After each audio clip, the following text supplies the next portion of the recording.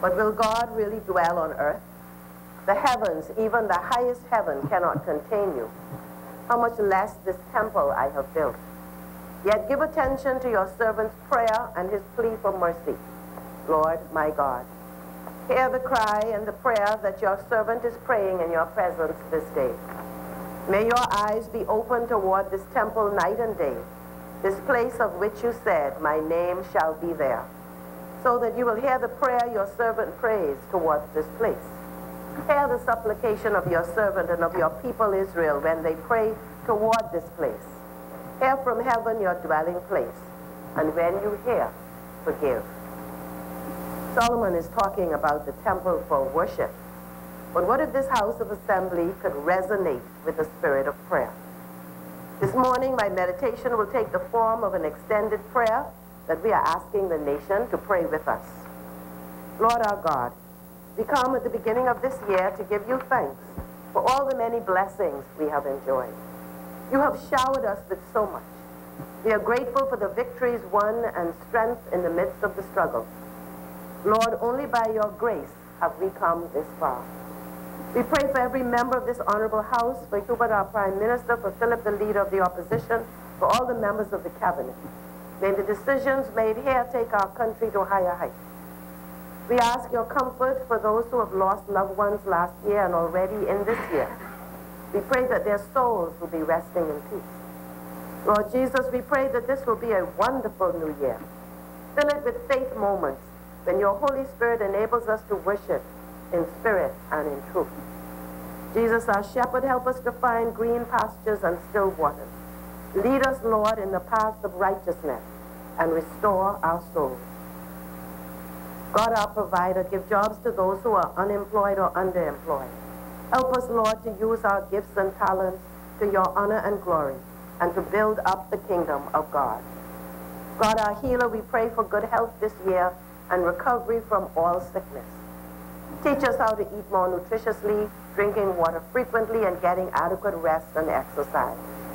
Lord Jesus, bless our youth and children and protect them from all harm and danger. Bring them to a saving faith that guides their lives according to your perfect plan. Lord our God, touch the hearts of every adult to obey your commands and set godly examples.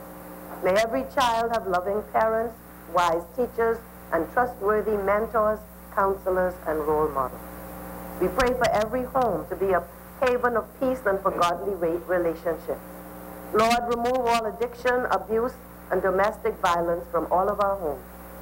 We pray that this will be our best year ever, drawing closer to you and delighting your heart. We pray all these prayers in the mighty name of Jesus and pray our family prayer as a sign of our unity. Our Father, who art in heaven, hallowed be thy name. Thy kingdom come, thy will be done on earth as it is in heaven. Give us this day our daily bread, and forgive us our trespasses, as we forgive those who trespass against us. And lead us not into temptation, but deliver us from evil. For thine is the kingdom, the power, and the glory, forever and ever. Amen.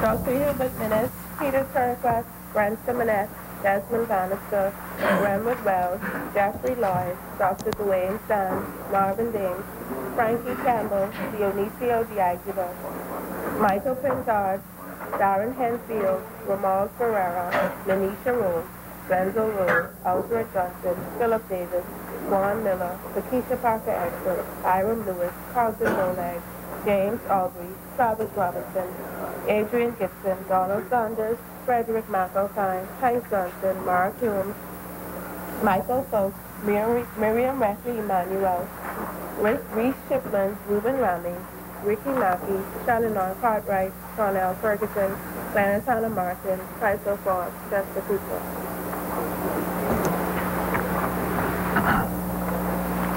Good morning, honorable members.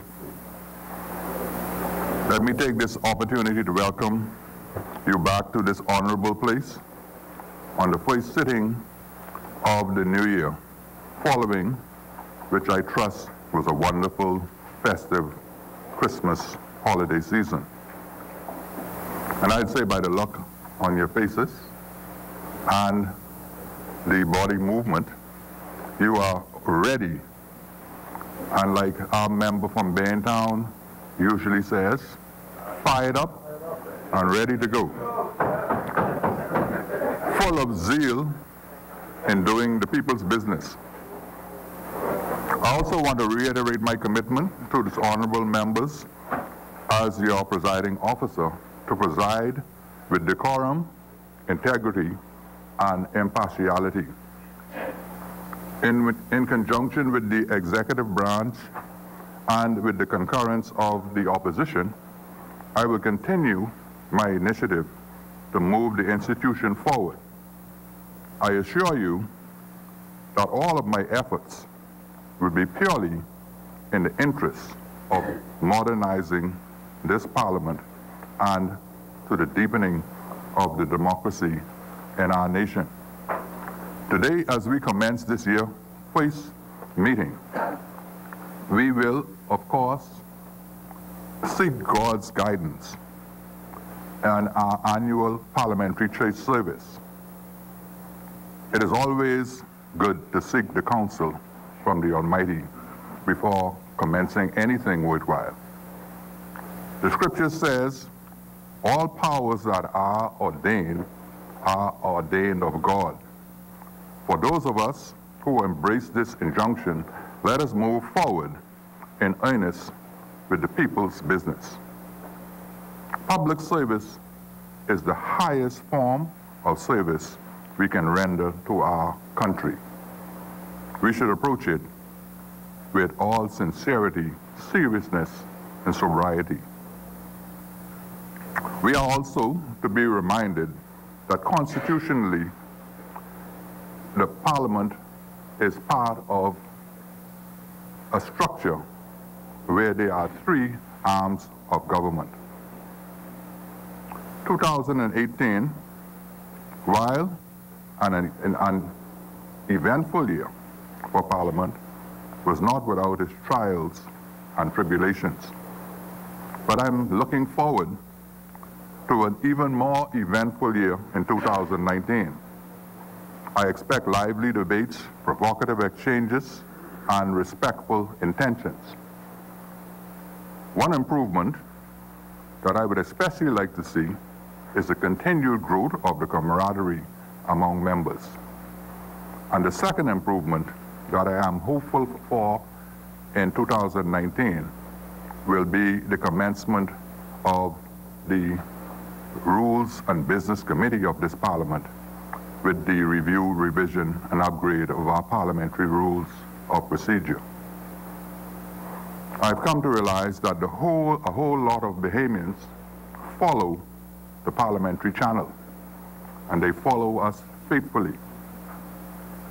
Many people, especially the young people and the fatherless, look up to us for the high standards that Parliament should produce in our behavior and conduct.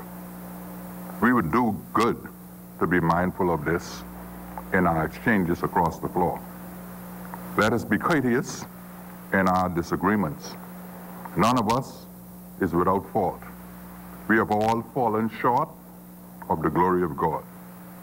In recognition of this, our humanity, we pray and seek God's grace at the beginning of each sitting of Parliament.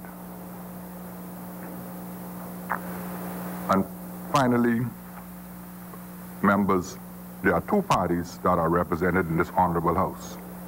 One party has been given the mandate to govern, and the opposition is always the alternative to the governing party. As leaders, we must learn to eat what we serve. And as members of the governing party, we will do good to remember that whatever we do in government, we should be prepared to absorb in opposition. Finally, honorable members, God has given us a wonderful opportunity to make great advances in our deepening of our democracy. Let us not put off for tomorrow what we can do today. I want to wish all of you a most exciting, enriching, and productive year. God bless this Parliament and the people of the Commonwealth of the Bahamas. Thank you.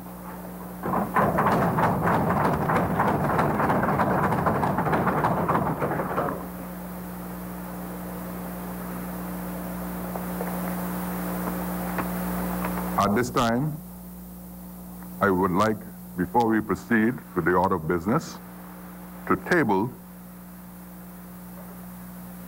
the Auditor General's report that I received this morning.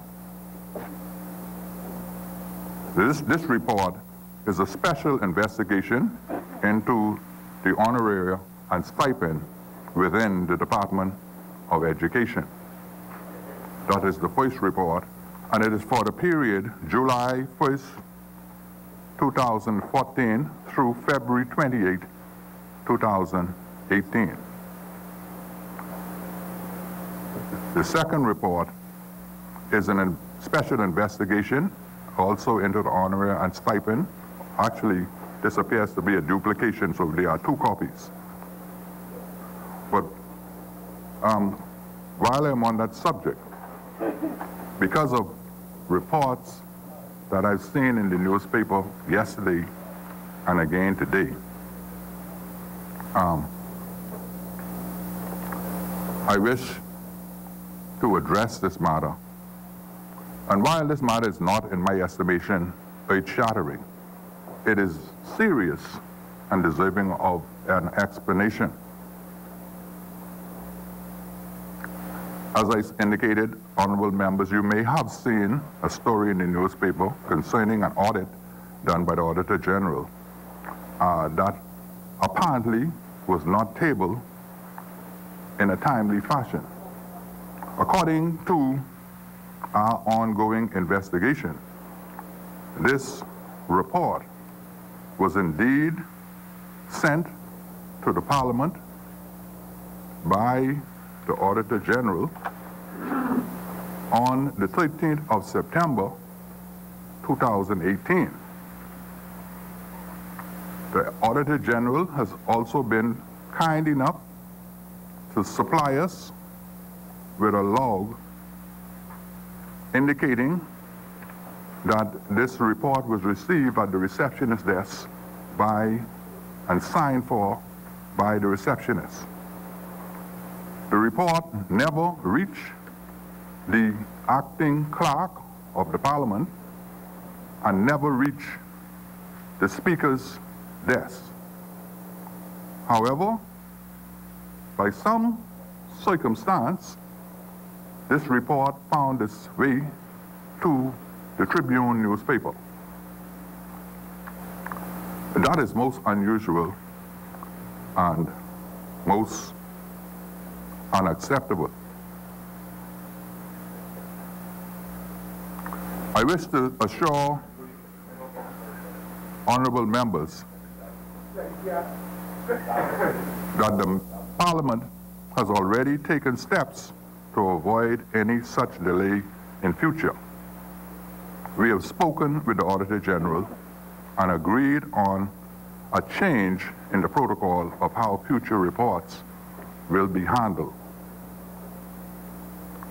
One issue that we have resolved is that whenever there is an audit report, we are requesting of the Auditor General to supply this Parliament with a minimum of 60 copies of that report so that all members of the Honorable House of Assembly and senators are able to receive their entitlement, which is an entitlement to every document tabled in this Parliament. As this investigation is ongoing, I wish to make no further statement on this matter.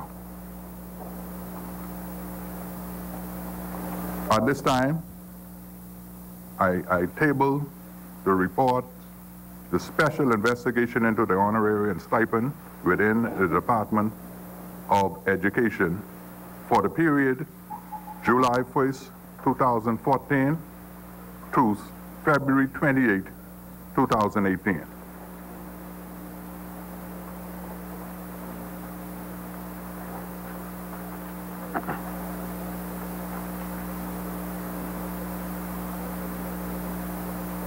Introduction and swearing in of new members. Laying of documents by ministers. Statements and communication by ministers. The chair recognizes the honorable member for Bamboo Town. Thank you, Mr. Speaker. It is good to rise again once in this place once again in this new year. And we thank you. I thank you on behalf of all members for the wonderful statement that you gave today, encouraging us as to what ought to take place going forward in this new year, the camaraderie. And obviously this honorable place is also a coliseum where members of Parliament engage in debates, gladiators in the arena of politics. And Mr. Speaker, we will be vigorous in defending our positions, as obviously the other side will do so as well. But we accept your admonition to keep the camaraderie that has existed among members down through this honorable place. And so, Mr. Speaker, we, as you would have spoken to the issue of us seeking God's guidance, we are a people who are known as the people of God. And in that vein, Mr. Speaker, we're going to continue with the honorable tradition of having that church service to ask God's blessings on our endeavors going forward. And with that, Mr. Speaker, I will move that this honorable house suspends until 10 a.m. Wednesday, the 23rd of January, 2019. And as we suspend, Mr. Speaker, we have the buses waiting so that we can all go to Wesley Methodist Church on Blue Hill Road so that we can worship our God and seek his divine wisdom so that we may be able to govern so great a people. And with that, Mr. Speaker, I will move that the House suspends. Is there a second? Honorable members, it has been moved and seconded that the business of this House suspend to 10 a.m.